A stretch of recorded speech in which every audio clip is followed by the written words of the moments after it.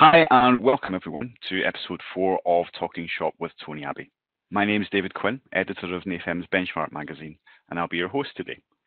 This series is part of the wider NAFEM's community programme of online events that we're all delighted to be bringing you. You can see more details on the NAFEM's website and hopefully find something else of interest as well. The recordings of the previous episodes of Talking Shop are available on the NAFEM site and on Tony's FE training website. And Tony's been hosting some Q&As on his LinkedIn feed over the past few weeks, which are very interesting. So we would encourage you to take a look at that as well. This week, we're looking at Mohr's Circle. We will kick off with a 30-minute presentation. Then we'll open things up to your questions and comments. You can submit your questions by using the Q&A box, which is accessed via the cartoon question mark on the side of your screen. We'll then go through a selection of these at the end of the session. So without wasting any more time, I'll hand you straight over to Tony. And basically, we're going to look at Mohr's Circle. What is it? It's a graphical method of defining either a 2D or 3D stress state. But the important thing is it's a quick way of getting at or estimating some of our important stress quantities that we get interested in. And these are maximum and minimum principal stresses. And I'll talk about why we might want to use those a little bit later on.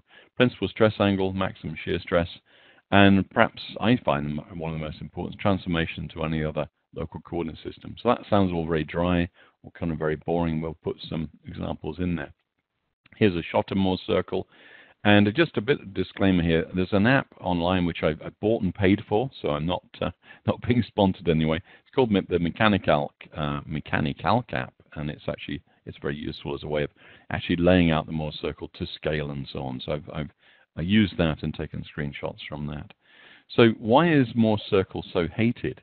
So first off, I do apologize if it's actually your favorite topic in structural mechanics. I base my statement at the top there, the Mohr Circle is a very hated thing, on the informal surveys. Every time I do a live training course, I kind of say to the folks, well, when we get to that part, well, everybody remember Mohr Circle, wasn't that wonderful? And there's like this kind of like, oh, yeah, glad to be away from that. Now, there may be you may be the person that's sort of like, no, I love Mohr Circle. So my question is, well, I know everybody else is out of step. You're the guy that loves Mohr Circle. Everybody else kind of hates it. So it's their fault. And that's actually true in many ways. Mohr Circle is actually very useful. So we can kind of bring it back into sort of maybe a little bit of popularity. So that, if you like, is the subplot of what I'm going to talk about today, is that can we actually see some usage of it? Can we actually understand what it is, not necessarily use it, but just kind of appreciate what it is. Now, why is Mohr Circle so hated? I think it's because it seems very arcane. Why we're drawing graphs and kind of thing, and also trig and so on associated with it. It's very procedural. And I'll go through very briefly the procedure that we go through. And it's very confusing. There's a couple of little wrinkles. There's a couple of what I call gotchas in there, things you have to follow in this procedure, which can actually make it confusing. And perhaps the most important thing is never use it in practical engineering. Well, I've actually got a confession to make here. In the early 70s, mid-70s, when I was actually working in stress offices with no calculators, no computers, no nothing, if we wanted to transform a stress from one direction, say flowing in one direction, to come to a stress flowing in another direction, then we'd just do a very quick Mohr Circle graph. And it is a rough and ready graph. That's the idea, to get an approximate idea of the stresses in different directions. So I'll talk about that. So maybe I'm the outlier there, and I actually have used it in practice. And then the other question is, well, why bother with all this stuff? Von Mises stress is king. That's just a scalar number. It just explains a stress state. We can compare that against yield stress. So why do we need all these other things which Mohr Circle is giving us, such as principal stresses, maximum shears, or indeed transforming stresses? So what I'm going to try and do over the next quick half an hour is explain some reason why we want to do this, and sort of, again, build that motivation for not necessarily using Mohr Circle, but understanding perhaps the principles behind it. So this is Otto Mohr, and this is actually David's fault. David actually, I think, found this quote last week and said Mohr had a direct and unpretentious lecturing style that was popular with his students. Well, no pressure there, David. Thanks very much for that comment. So he was obviously a great teacher, a great mentor. So you may think, well, how come this guy created such an awful sounding and awful looking kind of process? Well, he was a practicing engineer before he joined the academic world, and he was obviously a great thinker, thinking about things. And Mohr had an enthusiasm for graphs and for graphical tools. And in those days, graphical methods were very powerful and very useful because they really were, if you like, the shortcut in those days. So I think he was really a great guy, and I think he was using this as an aid to avoid heavy mathematics. So for his students, his own use and so on, rather than slog through the equations, which I'm going to show you very briefly, I'm not going to derive them in any sense, then he was actually helping us out. So if you like, it was a very early computational aid to getting things which are quite tricky to kind of figure out. So that's I think he was a great guy. I love the moustache there as well, but that's I wish we could go back to those days. So imagine 1890, just after Mohr had invented this process. Do you want to go through this column of equations on the left-hand side? So this is the definition of how we pick up stress transformation. Theta is our local stress, our local coordinate system. So the direct stresses are given here. The shear stress is going here. We've got to slog through that. We want to find our principal stresses, extreme shear stresses, and the maximum principal stress. These are the angles and these are the actual values. If you're faced with that in 1890, you've got nothing but maybe log tables. I don't know if slide rules were invented then. Then this is daunting. On the other hand, you've got a drawing board, you've got some paper, and most importantly, you've got a compass here. Anybody remember the compasses? Then basically you can loft this out, and you've got yourself a calculation tool. So why would an engineer do this in 1890 when he can do this and create the Mohr circle? So it was a fantastic computational aid that came through, and I think that's really the kind of the credit and the upsell we should be giving to our friend Otto Mohr there. So today, obviously, I've got the online app, and this is a quick snapshot of that mechanical thing I talked about, and it's rather nice because I've got Mohr circle. I've also got the little stress squares, which show us the components of stress, the orientation. Again, I've taken further snapshots of examples, so I kind of use that. Again, I'm not pushing mechanical, I must stress that. There are many online apps. We've also got calculators, so we can actually either do the equations one by one. We can program in. There's obviously Excel spreadsheet as well. So there's many applications we can quickly get the answer. I remember when the TI-59 calculator came out with memories and so on. This would be like really the early 80s. Suddenly, wow, there's a whole new world out there. We can do things such as program things like Mohr circle and small applications and so on.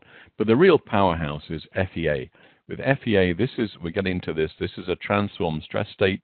There's thousands and hundreds of thousands of little Mohr circle calculations being done instantaneously with this little picture here. So today, yes, we don't have to draw the graphs, but we are still using the same principles.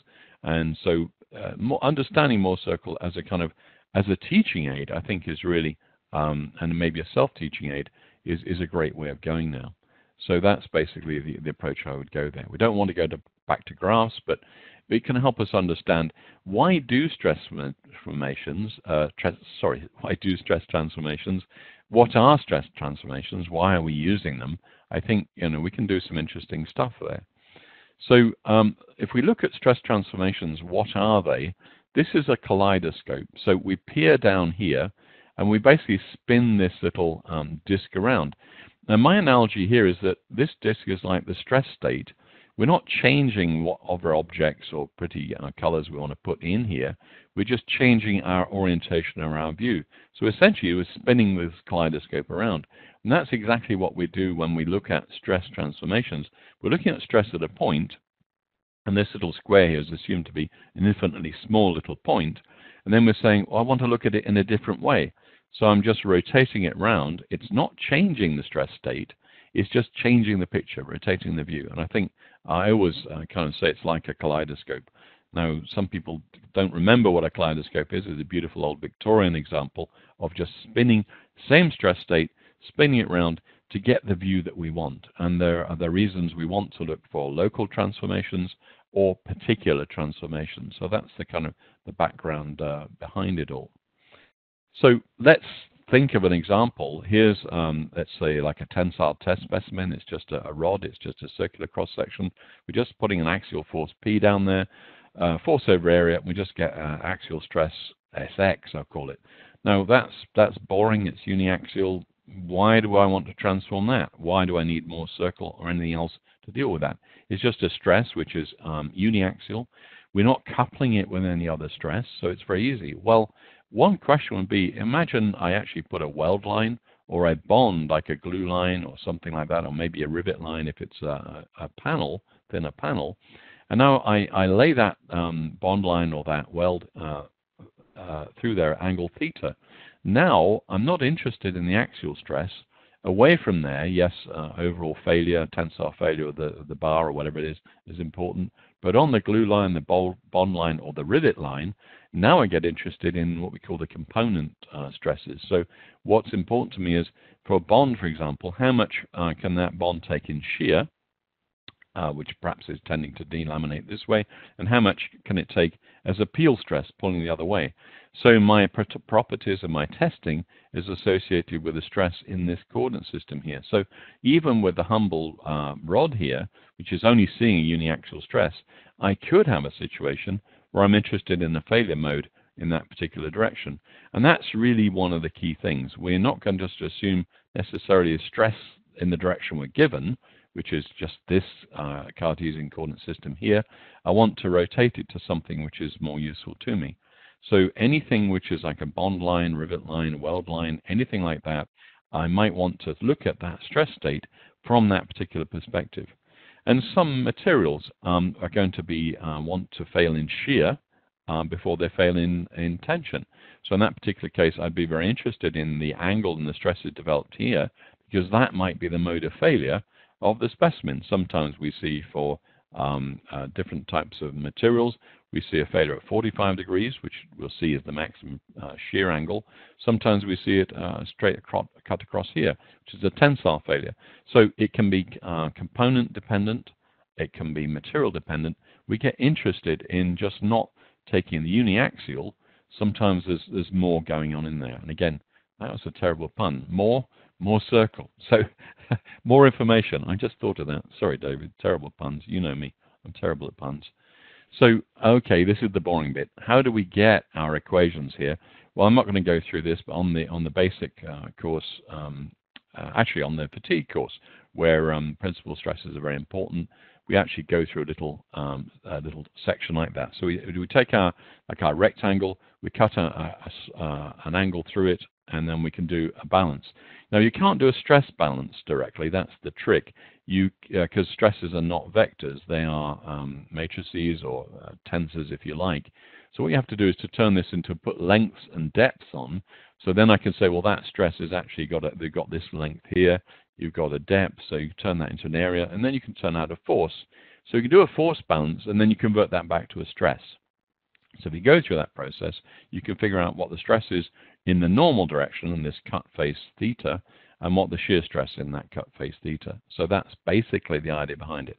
And again, I won't go through that, but that's basically what we can do. And if we do it in 3D, horrendous set of equations come out. So what Mohr did was look at those equations and say, because he's so keen on graphs, and he's sort of thinking, I can see the equation of a circle in there.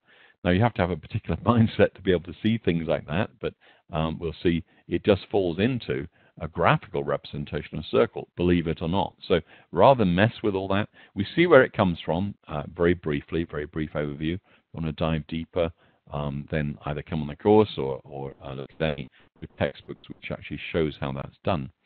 So let's look at a little example of this. Again, I'm using that little calculator online. And basically, this is the axial stress, and let's assume 100 megapascals. I don't know, what's that, say 20,000 psi, something like that, applied axially. And it could be, that's it, that's all we've got. So we look at the little stress square, and here's the axial stress. We'll say it's in the x direction, it's 100, nothing in y, and there's no shear in there. So the shear is the double-headed arrows pointing towards the corners. To describe shear, I always sort of say, well, if you imagine you've got something like a piece of paper, take that piece of paper, and now I want to put shear on that. So what are we going to do? We're going to grip that side, pull that up, pull that down. That's a simple definition of shear. But we always have to close the arrows. So we always have to have a balanced state. So we end up with a shear state that looks like that. So that's basically the idea of a shear stress. That's kind of, I've just found my bouncing ball after all that. Great. So basically it's the shear state that we see in here. But the shear state, having said all that, is 0. Now I do my cut through here at an angle theta. And so in the app, I just say I want to rotate my stress system through theta. And this is the rotated stress system now. And now I have the stress normal coming up, and this was 30 degrees. So there's the normal stress now. That's the stress poking out. And then the shear stress is shown in here, and that's 43 units. So I can say tension across the joint is 75 megapascals. Maybe that's critical. A shear across the joint is 43. If it's tension dominated, I use that. If it's shear dominated, I'd use that. If it's some sort of interaction between them, then I might use the interaction equation. So we could say, designer might ask the question, okay, this is what we design at 30 degrees, and then we've got good data. We can look at if it's a bolt group, it's a rivet group, if it's a bond line. Now I've got good data I can use exactly in that strength calculation because of the stress transformation. And again, behind the scenes, it's just like Mohr's circle. But then the design might say, well, what joint angle gives the biggest shear? And he might be concerned about that. And the answer is actually 45 degrees. If we rotate through 45 degrees, which is the case in here, the biggest shear we find is 50 megapascals with a corresponding tension of 50 megapascals. Now, the key thing here is we're not changing the stress state. Remember our kaleidoscope, we're just changing our view of it. This guy wants to know what's the maximum shear I could find. Maybe we've got a shear dominant failure mode or something like that, or just curiosity. What's the biggest shear we can find? What is that angle we'd rotate around, which is the worst case? So that might dominate the bond strength. Or maybe that the 90-degree critical joint line is 90-degree joint line is critical, and that's just our original boring diagram. It's just basically the tension is 100 and shear is 0. So we can think of cut lines, manufacturing lines, joint lines, things like that. Or we could actually link this to a strength interaction equation where you're saying for something like a rivet, we've got pull out and we've got shear. Well, there's an interaction equation between those. We could actually look at that and study it and say, what's the best angle to actually put the joint line in there? So lots and lots of motivations for kind of doing all this stuff. Now, we found some special values as we went through there. The designer said, well, what's the biggest shear? We found an angle which in our particular case is 45 degrees, and that gave us a value of 50 megapascals. You can't get a bigger shear than that in our simple little system here. So that's an important value, because it may be that we have to actually stress this compared to a yield stress in shear. And the biggest value we've got is the principal shear. So that's a useful quantity. What's the biggest direct stress, the tension stress?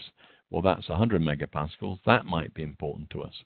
Particularly like in fatigue, for example, if we're thinking about fatigue cracks, what would be the worst orientation for fatigue crack? Well, here it's pretty clearly going to be crack running 90 degrees running in here. You can't get any bigger than that. So the biggest or maximum principal stress there for fatigue is a very, very useful feature. What's the smallest stress or the most negative is minimum stress. In our particular case, it's just 0. There's nothing going on the y-axis, so this tends to give us 0. But again, this could be a large negative number, and that could be a local crippling or buckling type mode. And we want to know what's the orientation of that. If I've got a flange or something orientated that way, this becomes important to us. So these aren't just kind of dry quantities, kind of theoretical quantities. They are actually, can be very useful in design, checking components and so on. If I'd applied a compressive force instead of tension, these would have swapped around. So my minimum principal stress would have been minus 100 megapascals. My maximum would have been 100. I had a question on the course, on our course yesterday, which was the intro course, and said, how do we get a minimum principal stress which is negative? And that's how we do it. and so on. So again, playing around with Mohr circle, we can see what happens there. Now I'm going to draw a very simple Mohr circle. I'm not going to have a great teaching on this. I think I might do some other videos, put them on my channel, put them on YouTube, just to kind of go through it. There's a lot out there, but you always like to kind of do your own. So our stress state we saw was X direction 100 megapascal, Y 0, shear 0. So the way that's laid out on a graph paper, and imagine now we're going to draw graph paper. We can use geometry and trigonometry to actually get exact values, but then, to be honest, we might as well use a calculator. So laying out roughly on graph paper, I can get a feel to within 5 to 10% what the stresses are. So this is our stress state. We've got 3 stress quantities in 2D. If we were going for 3D, it gets more complicated. I'm leaving it to 2D. So we need 2 points on our graph. The vertical axis is all about how much shear have we got. And so we have a positive shear and negative shear. That's just changing the sense of our little diagrams. So just very quickly, positive shear could be like this, and we have an arbitrary definition. I'm just saying that's positive shear that way, and then negative shear is just the reverse. So we start off reversing these 2 arrows, and then the other. Remember, everything comes to a head here, everything comes to a head in here, and I can make up my own mind. I think I actually said that's positive and that's negative. So that's the positive shear up there, it's negative shear up there. So the shear state is plotted up here. How much shear have we got? The direct stress, which is going to be tension or compression, is plotted on this axis. So it means I can actually take a stress state with so much sigma x, so much sigma y, so much tau xy or sxy, and I can plot it. 2 points of plot are the x directional stress and the negative shear. That's the first point. And then I plot the y directional stress. So in my case, the first point ends up there because that's Sx and my shear is 0. Sy is 0 and the shear is 0. So that's probably the most simplest, most boring Mohr circle I can draw. So that's what we do. We plot those 2 points. Now there's a little bit of issues about what we decide is the sense of the shears. Some people actually plot positive shear downwards and so on. I'll talk about briefly of that in a slide or 2. But that's basically the idea. It's a way of mapping the stress state into 2D, and then more spotted, we can actually draw circles through there. So there's maximum principal, minimum principal. We take the average, and sorry, I haven't quite got there. There's Sx, there's Sy. We take the average of those, and we get a point in the middle there. That point in the middle we use to generate the famous Mohr circle. So there goes the circle, and all it is just taking those 2 points and basically plotting between them. Now, if we've got shear state, then we could actually draw a point up here and a point down in here, but it'd be the same idea. We then have a point with a non-zero shear stress. We're going to have a point, say, like that. Those would be 2 points in there. So again, we get a point which is up here, point which is up here. We draw that line through, and lo and behold, we get the same center point, and then we're in business. So that's basically the idea. Now, from this, let me just get rid of those bits. We can actually pull out a couple of things. The maximum and minimum principal stress is found because it's basically what's the biggest value to the right. That's our maximum principal stress. What's the biggest value to the left? That's our minimum principal stress. So if a different stress state, we could have this, whether it be the maximum minimum. We could even have this. That would be a compressive dominated state. This would be a tensile dominated state. So we can have these circles anywhere we like, and again, they kind of tell a story in there. So maximum minimum principal stress is picked off very easily. In my case, it's just sigma x equals that, sigma y equals that, and that's a kind of a very simple case. Maximum shear, again, the radius of this circle is 50, and Mohr spotted there's an equation link between the radius and the terms in the equation. So there's 50 megapascal up there, and it's great. We didn't have to do any calculations or anything like that. Imagine laying that on a graph paper. Very simple to do. If I wanted to figure out my 30-degree cut, well, I think I got a slide showing that coming up shortly. Yes, we do. So if I wanted to do my 30-degree cut, then basically I just come in and plot a rotation. Now, there's one little thing in here. The Mohr angle, as I've called it, the angle in your in your diagram is twice the actual angle. My actual angle was 30, so my Mohr angle is 60.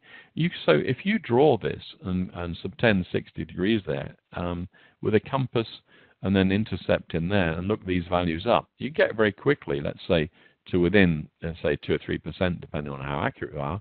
Very quickly I can say that's the stress transformation. If you wanted to look at stress transformation around here, say within interaction equation, it's not actually a bad thing to sketch out the Mohr circle and give you a rough estimate there. We don't need to do trigonometrically absolutely precise. So I think, again, it's a great kind of technique. So that's basically what we're doing there. So in that particular case, we get the intercept here is 75 direct. We get 43.3 shear. And down in here we get 25 direct and minus 43.3 shear here. The shears are always opposite in sense, but the same value. And then the direct stresses are whatever they turn out to be. And that ties up with the diagram we saw before. So a very, very simple example. I recommend you kind of get an app like I've got, study it, think about it. I'm very tempted to do maybe a slightly longer video. Again, I can put that into a kind of a series. I can upload it somewhere. If anybody's interested, let me know. We can kind of talk through this as well. But I think the key thing is, why are we doing that? What's the motivation? Motivation is quick stress transformations because I'm interested in local directions. Now, I'll stop there just to kind of give a flavor, and as I said, we could do a fuller video with more examples. Now, there's two wrinkles. And wrinkle is an old English phrase meaning there's two things or two gotchas you've got to watch out for. Now, we talked about the double Mohr angle. Remember I said I've got to go to 60 degrees, not 30 on my graph. Well, why is that? Well, everything in here is a factor 2 theta. So this is why we got it. All our equations, which we're trying to map these to a neat graphical form, they map to basically the double angle, which is in here. Another way of looking at it is that's the x directional stress, 100 megapascals. In my particular case, the y directional stress is 0. Or another way, local coordinate system, local x is 75, local y is 25. But notice they're 180 degrees apart. That doesn't make any sense. In practice, this would be the stress in that direction, sigma x, there's sigma y, there's my 90 degrees, and that's a practical indication of that's the real stress, the real world stress, or the real world angle. The Mohr world angle, or the Mohr circle angle, is twice the normal angle. So there we got 180 degrees. Divide that by 2, we get him back to 90 degrees. So that's one of the slight confusions. The other one is the sense of the shear. Some people plot the shear axis up positive, which I tend to do. Then axis rotations are positive anti-clockwise. I talked about rotating my stress around, and I rotated around that sense. So I went off in kind of in that direction there. And when I draw my diagram, this is the positive sense. Other people reverse it. They actually draw the vertical shear axis going down, and then they can rotate this way and so on. Some texts and apps reverse this convention. It doesn't make any difference to the answers, but it's just one of those tricky things. We've got to differentiate between positive and negative shear because we've got to draw 2 points. That's probably the tricky bit in there. Here's a slightly more complicated example. Imagine this is like going to be an aircraft fuselage, and I've got, let's say, the top of, that's the big blob. I don't want the big blob, I want the little pen there. So here we've got a pretty big, large diameter aircraft fuselage. I've got hoop stress running around here, axial stress running through here, and I also put some shear on as well. I'm not going to draw, well, I'll draw the arrowheads for that one. So we've got axial stress, PR over 2T, that's the little one, and I've said that's 100 megapascals. Hoop stress is 200 megapascals. And let's say there's some twist in this fuselage due to maybe a roll going in, so differential aileron, and that puts a shear state in. So that gives me a more normal kind of a general stress state. Here's the Mohr circle. I can pick off, again, my point in here, which is my 200 in X, 45 in shear, 100 in Y, and minus 45 in shear. There's my 2 points. There's my center. There's my circle. And then any transformation I want to do. So in fact, if I look at the maximum principal angle, that's actually at 69 degrees. So fatigue cracks at 69 degrees running through here, or normal to that would, well, in fact, 69 degrees, that would be the critical direction for, say, a fatigue crack growth. Very, very useful thing to find out. That's actually called the principal angle, and we often plot that in fatigue to tell us, well, what would be the worst orientation angle for a fatigue crack. So lots and lots of applications again there. If I want to do a cut line now at 20 degrees, then basically I can say here I want to put a rivet line or a bolt line across the top of my aircraft skin at 20 degrees. What's the stress state I'm going to get interested in there? Well, there's the tensile stress pulling there, and there's the shear stress running in there. So I've rotated my system around there. Now I've got 159 tension and 66 shear, which could be critical for my local calculation of my strength in that particular position. Now we just finish off again. I'm afraid, as usual, I've overrun. I'm just going to see Mohr circle now with the power of FEA. So we've got millions of Mohr circles created with this stress coordinate system, and we're going to transform all of these Mohr circles in the post-processor. So the power of the modern computer, millions and millions of transformations done instantly. So what I've got here is some sort of support bracket. I've built it in at the end here, and I've got a vertical load being split between top and bottom, and I've also got a couple going in. So there's a load to the right and there's a load to the left. That's the loading state in there. So I can plot the magic Mohr circle, von Mises stress, which is great because it tells me where the peak stresses are. There's a peak stress here, there's some here, there's some down in here, and so on. I typically define these as zones, but it doesn't tell me anything about the stress components. It just tells me this is the maximum value, and I can compare that against yield. So I want to use these component stresses to say, well, what's going on? Now, the extra-actional stress running this way is given to me, so that's fine, because that's the actual coordinate system that I inherit perhaps from CAD.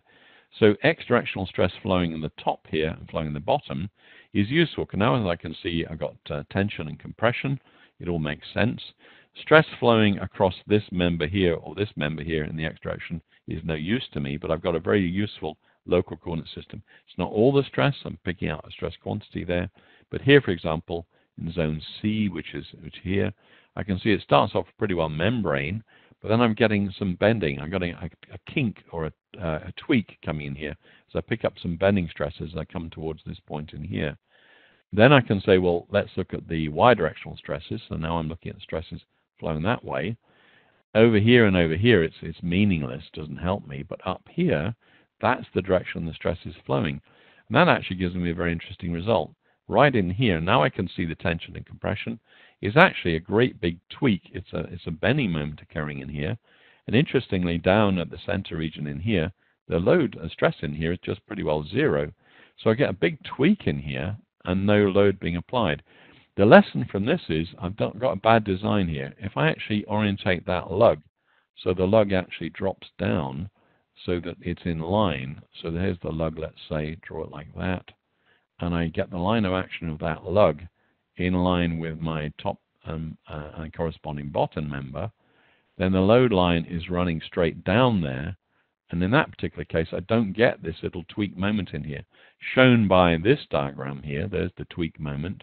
And also the previous one, I see the tweak moment coming in here.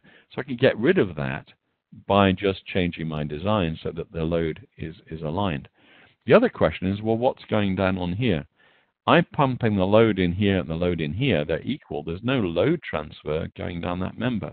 So I can actually get rid of the member. So aligning the lugs here, losing that, so I've got basically a load system here, a load system in here. That is going to save me a lot of time, effort, and weight, and potential fatigue, and all the other things, found by interrogating stresses, not just looking at von Mises. Here's the local Mohr system transformation done on this millions of scales. I'm interested in the stress flowing in down in that direction, so I set myself up a local coordinate system, transform everything to that, and I can see the stress flowing down here. It's membrane plus bending.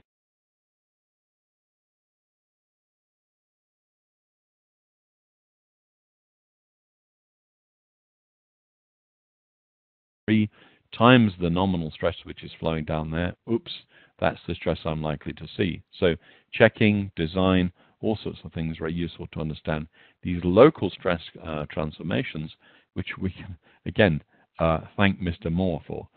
Again, here's the maximum principal stress, in this particular case running around here. And I plotted that as contours, but also as an XY plot running around there. So for fatigue, I'm going to get interested in that point, which is about there. So that's pulling a crack apart at the surface. So that's typical application of maximum principle. Minimum principle is occurring here, and it's we just about caught it just down in here, the biggest negative number. If this was a thin-walled flange sitting here, so this was a thin plate and with a flange on the edge, we could get flange crippling locally where we've got large local compressive force. So a usage for minimum principal stress, local buckling. So there is a point to everything we're kind of doing here, everything that Mohr was trying to do. I think there's a point there. So in summary, Otto Mohr was a nice guy and created a useful tool. And to be honest, I wish, like many things, I wish I'd listened more closely in college. In my case, actually, I do sometimes do graphs, and certainly in the old days, quick, rough and ready graph. But basically, the principles and the method to understand how we're doing stress transformations. And hopefully I've showed why we're doing it, but how we do it. Stress transformations are important. So I guess one of the immediate questions we can ask is, did I convince you? Have I given Mohr a bit of a boost there? Or maybe you're thinking, maybe it's still as bad as ever. So thanks very much for watching. As David mentioned, we'll be posting on YouTube and on our various websites. So watch out for that link, which will be coming very shortly. And then the next session is going to be on May the 1st. And we're going to look at, again, slightly tongue-in-cheek, nonlinear buckling. We cheat. We do something rather odd there to actually get this buckling to work. So a lot of you will know what that is, but basically, why do we cheat? Why is it not really cheating? So with that, David, I'll hand over to you to wrap up for us and take us into the Q&A. Thanks very much, Tony. So did Tony convince you? Are you convinced about Mohr's circle? Did you learn something in a better way than you may have done at college? We're over at Q&A. We have a few that are coming in now. Apologies to everyone, by the way, if there were a few glitches during the WebEx presentation. Nothing major, but there were a few ins and outs and cursor issues. WebEx has not been our friend in the past few weeks, as most of the NAFEMS organization will be able to tell you. But hopefully you can see the questions they're still coming in there, Tony. Quite a few people have some comments. Somebody says, completely convinced. Thank you, Tony. That's good news. There's a couple of comments. I apologize for not being able to find the cursor initially. Ivor makes a comment. It's not much different from the Smith chart for admittance, apart from the Smith charts are normalized. To be honest, I don't know what a Smith chart is. So what I'll do is do a bit of research on that, Ivor, and figure out what that is. Tune asks a question. Hi, Tony. When I'm modeling a 3D component using shell element, sometimes get a third principal stress. Isn't that shell a plane stress element with only two principal stresses? Yes, that we can say that if you think of the stress state in 2D, what we've drawn is the principal stresses where we've talked about P1, which was my biggest stress component on the Mohr circle. That's over to the right. And then typically we say P2 is over to the left here. And that sits on the axis. Now, with three-dimensional stress state, we actually have a more complicated diagram, which I'm not going to get into. We have P1 is our maximum principal stress, P3 becomes our minimum principal stress, and P2 is a not very interesting stress state in the middle. It's our middle principal stress.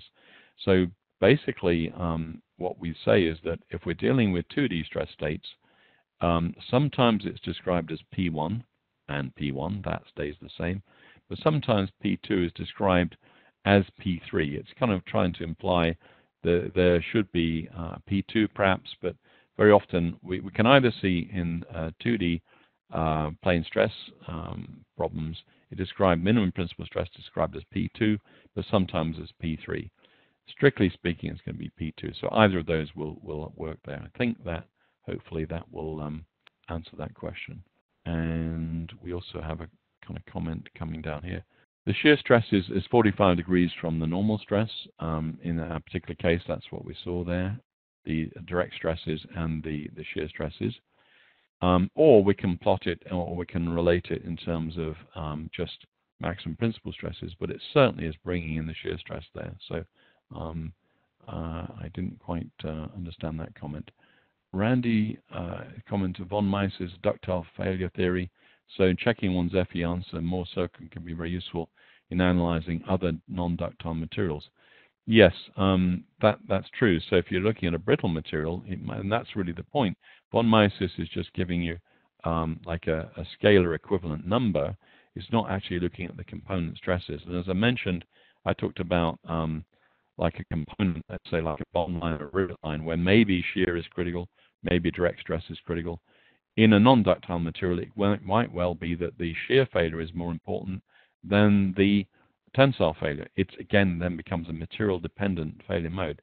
So what the Mohr circle or any stress transformation is doing is getting us to dive in to look at the material in that stress state in a more specific way, and that's really the whole point about it. Okay, there's lots of convincing. Good. The connection with the different failure modes is critical. No pun intended. That's coming from Josh, and I think Josh, that for me was like the eureka moment. Why are we bothering to do this? Why are we bothering to do our stress transformations? Its component directions are useful, as I showed you. The 45-degree angle coming across is very useful, but also the failure mode. I've tried to sort of relate it to bolts and rivet groups, for example, and bond lines, which we can see that physically. But I think equally, as people have said, different brittle failure modes, ductile failure modes, the actual component or the material gets interested in the way we view the stress. Our kaleidoscope, if you think of it that way, the material component wants to know from a particular orientation, not just always von Mises, or not always the direct stress. It can be something more subtle than that. So again, another convinced in there.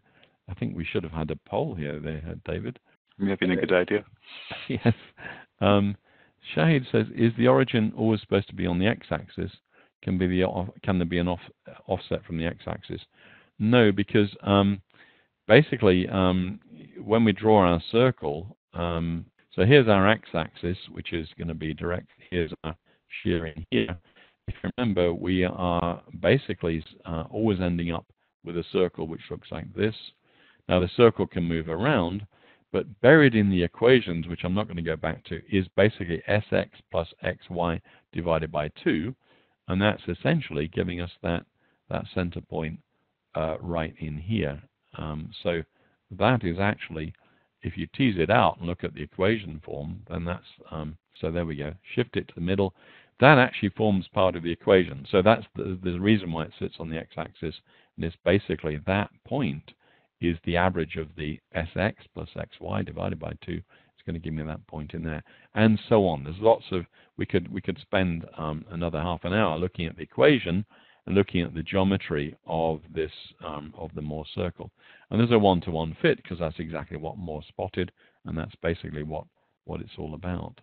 Can you explain what happens when Sx equals Sxy in the hydrostatic case? Yeah, if there's no shear, it all reverts down to a blob in the center. Sx equals Sy, and we get no radius. And that's what we call there's no what we call deviatoric stresses. So there's no shearing or tearing or ripping stresses. It's all an equal dilational stress state.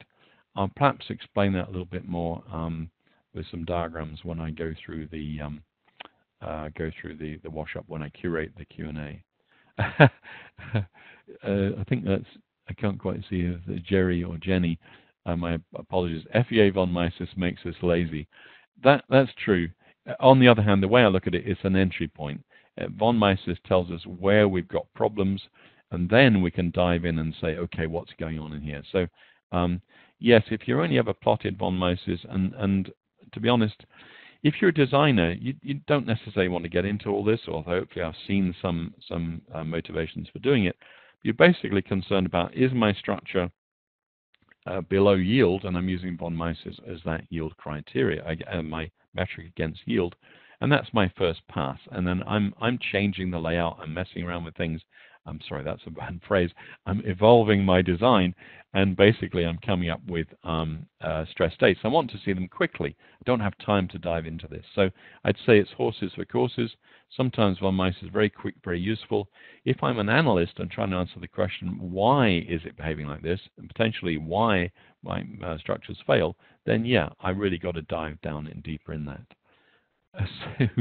So, here we have Ed, if I can say, you're the soldier that's marching out of step because you say you're already a fan of Mohr circle. Actually, all power to you. I enjoyed the Mohr's info pun. It wasn't as good as the one about using the same principles as the 1930s. I had to be really careful to say the principle of a thing and the principal angle, make sure I use the right term in there. And spell checker doesn't help you there. So yeah, you love Mohr circles, that's great. I'm a convert to Mohr circle for using it in a rough and ready way, as I say, with graph paper. But I think Mohr, perhaps, again, I've done it again, terrible pun. But in addition, actually helping to understand our stress states, which is what it's all about. Just to cut across you, Tony, I've opened a little poll to see if people are convinced about Mohr circle. That'll be running for the next 3 minutes, so head to the polling and select your answer. We'll have a look at the end. Yeah, good for you, David. That would be fun. Would it be more useful to use stress triaxiality to visualize the stress states rather than viewing principal stress individually? I think there, if we're using three-dimensional Mohr circle, again, I think that's for a later video, probably not in this series, but we can certainly expand that to include a three-dimensional stress state in there.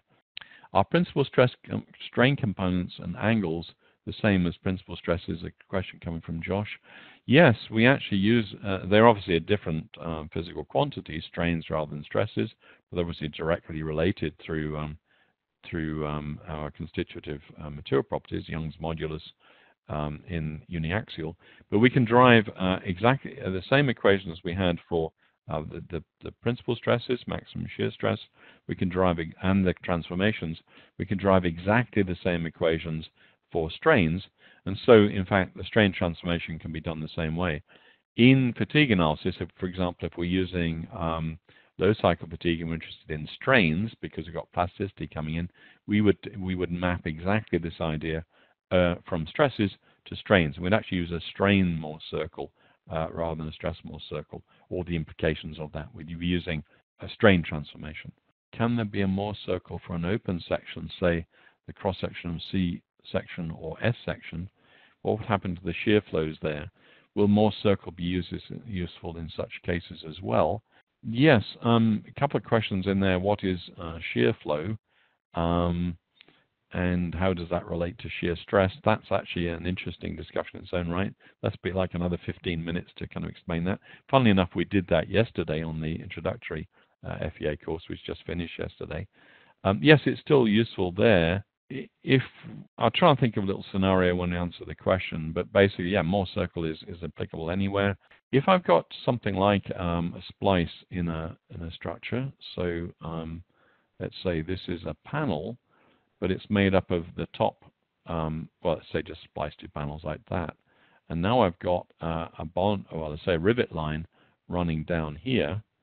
Well, if my load orientation is an orientation, say over here, whatever it might be, or I've got shears in the panel, whatever it is, this is actually aligned at an angle, then I can well transform the stresses to actually understand the shear or the shear flow in the boundaries of here. So in that particular case, imagine rotating this system around, and I've got two edges then. Here's the edge of, say, one component, edge of the other component. Now I'm interested in the shears flowing in that direction there, that direction there. And so Mohr circle again has created that transformation for me. Or I've just transformed the stresses there. It's a slightly more subtle picture we'd be picking up there, but again, it's a good question. Again, this is Rodrigo saying, as current recap on Mohr, why it still matters. Can you explain there again the relationship between real stress and Mohr stresses? the double angle, 90 versus 180. Yeah, let's go quickly back to those slides there. Here, I think is this idea of the double angle. In the equations, which Mohr looked at these equations and said, Mohr being a smart guy, I spot a graphical representation of this, or a geometric representation.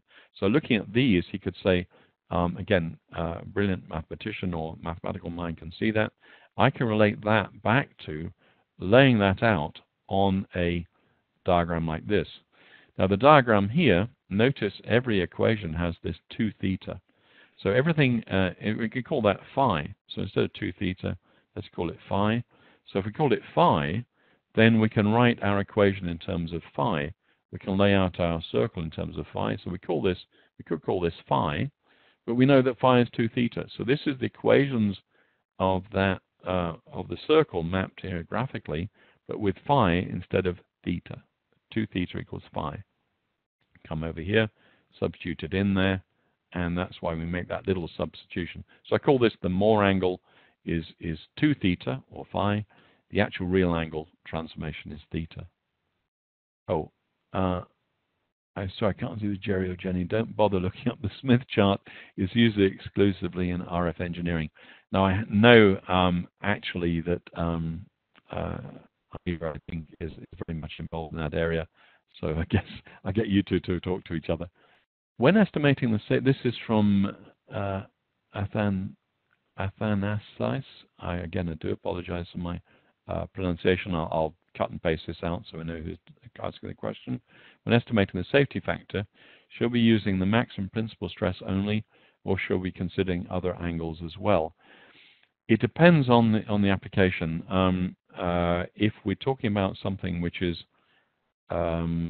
predominantly we want to transform that to uniaxial load state, we could talk about we've got a local direction, and that direction is aligned with the principal stress. We might use the principal stress. For some things such as my standby favorite plate with a hole in it, for example, in that particular case, the stress which is running tangentially at this point here is actually an X direction stress. It also happens to be a maximum principal stress.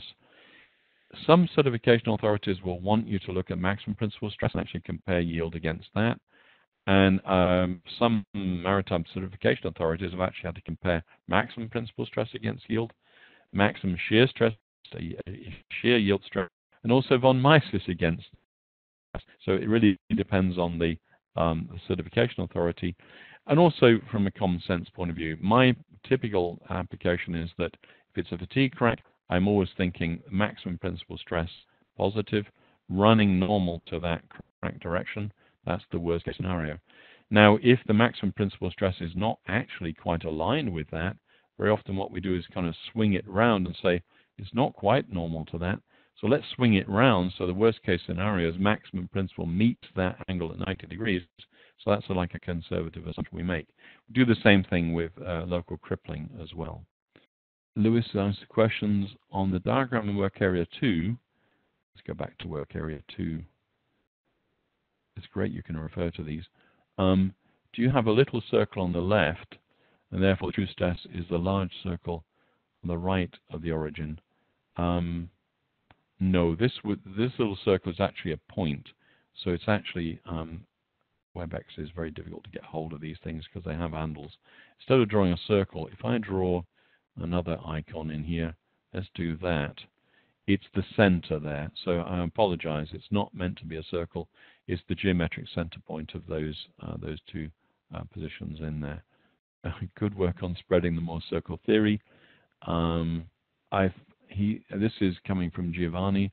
I found that the Mohr circle doesn't help if we're in plane strain or with 3D stress states. How to use this analytical approach for 3D state of stress. That's tougher, I guess. I'm not going to do that as a half-an-hour presentation. I think, again, I'm getting the feeling that maybe I should do a separate video, which I'll post somewhere. It should just be like a standalone, talking a little bit more about Mohr circle. I kind of got the bit between my teeth here, so I will do more of Mohr circle. I promise, David, that's the last time we use that pun. So, I love it. It's a good one.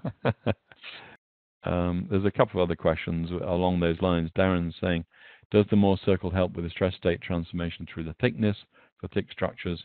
Can we break the 3D to a 2D layer? If you can assume something as a plane stress state, then you can do this. So even if it's a 3D stress state, really, but you can assume plane stress, we can do that.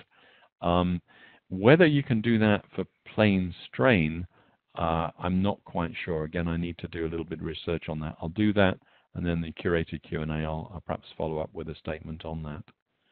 Is it a good idea to use strain Mohr circle for composite materials, or should we stick with classical laminate theories to solve the problem? That's coming from Shahid. That's a very, very good question. I'm afraid I'm a great believer in a strain-based criteria for composites. I do follow, and we do a whole class on composite failure criteria. But basically, if you're looking at SciWoo or more advanced failure criteria, it's a stress-based approach.